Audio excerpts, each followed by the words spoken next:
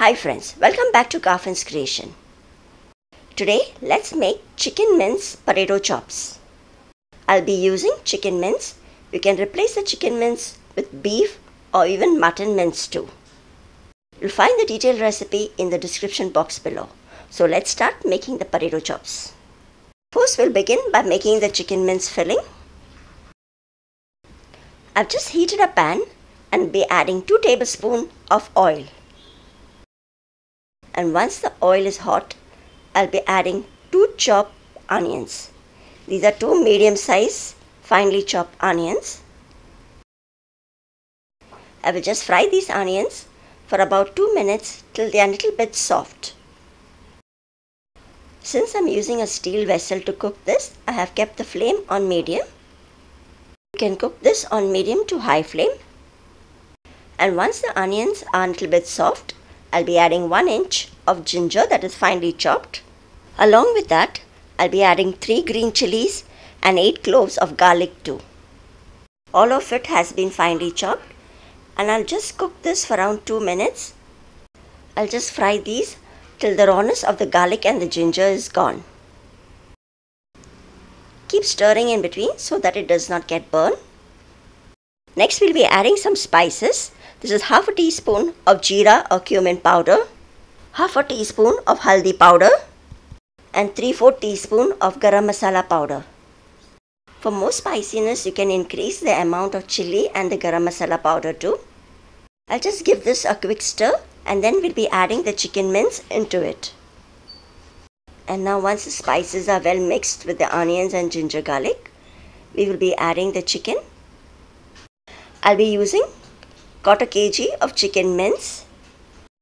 You can also make beef or mutton mince potato chops too. Replace the chicken mince with that, and then you need to cook that for a little longer.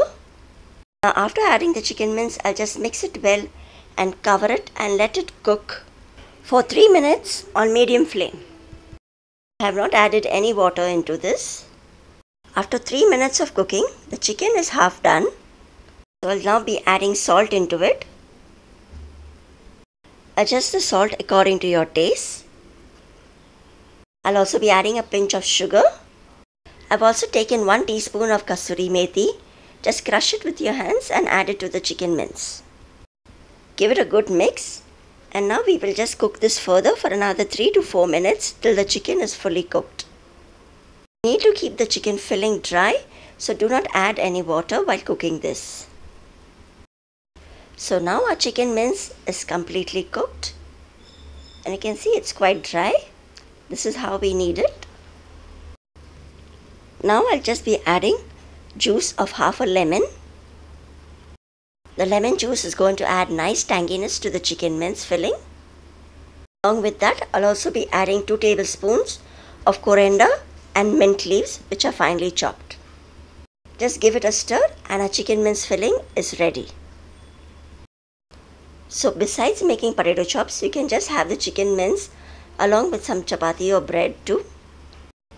As the chicken mince is getting cold, let's make the potato outer covering for the potato chops.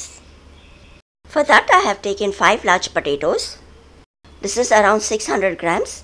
I have boiled it and grated it too.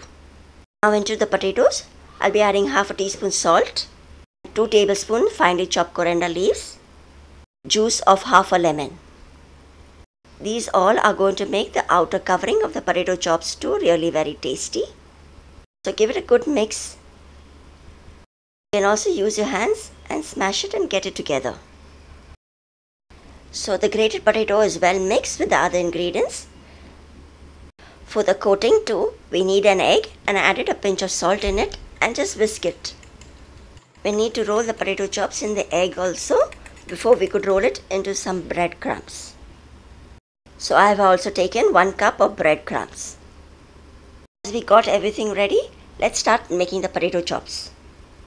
I'll be just greasing my hand with little oil so that the potato does not stick to your hands. I'll just take a portion of the potato mix which we had prepared. You can make large or small ones too, so accordingly you can take how much you wish to. I've taken a ball size and I'll roll it round till it gets nice and smooth. Once you got a nice ball, just make a little dent inside it.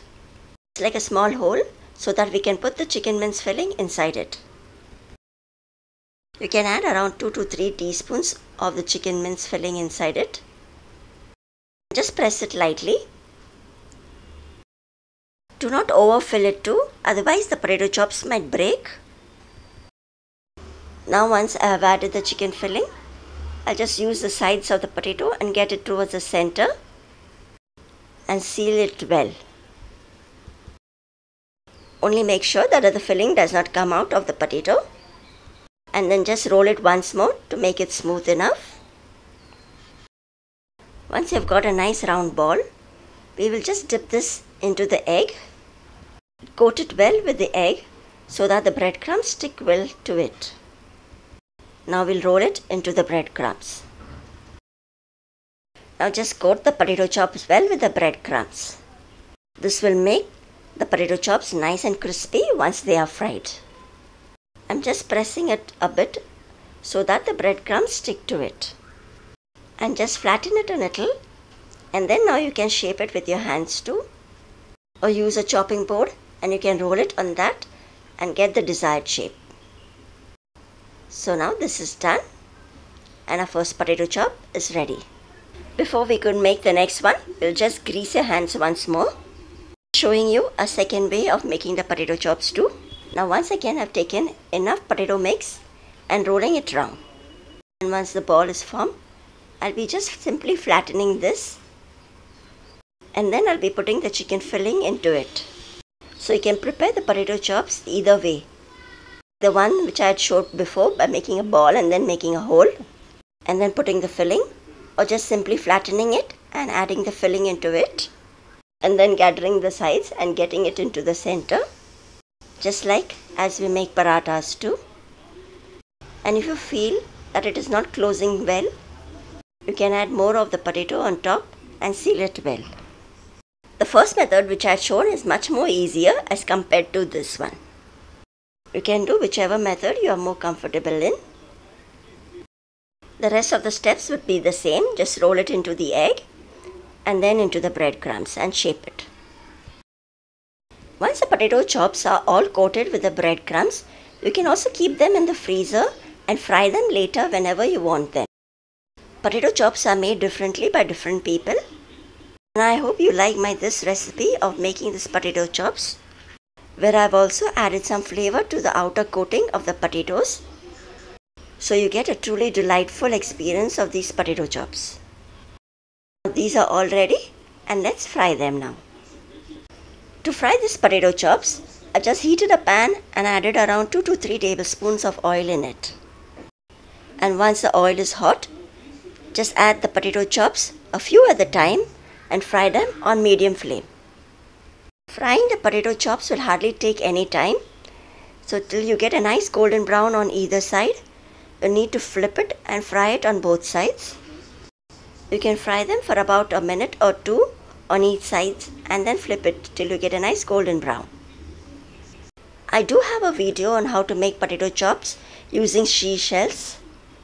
That is already available on my channel, and I'll put the link at the end of this video so you can make that as well when seashells are available in the market. These potato chops are well cooked, so just get it out of the pan and continue frying the rest of it in the same way.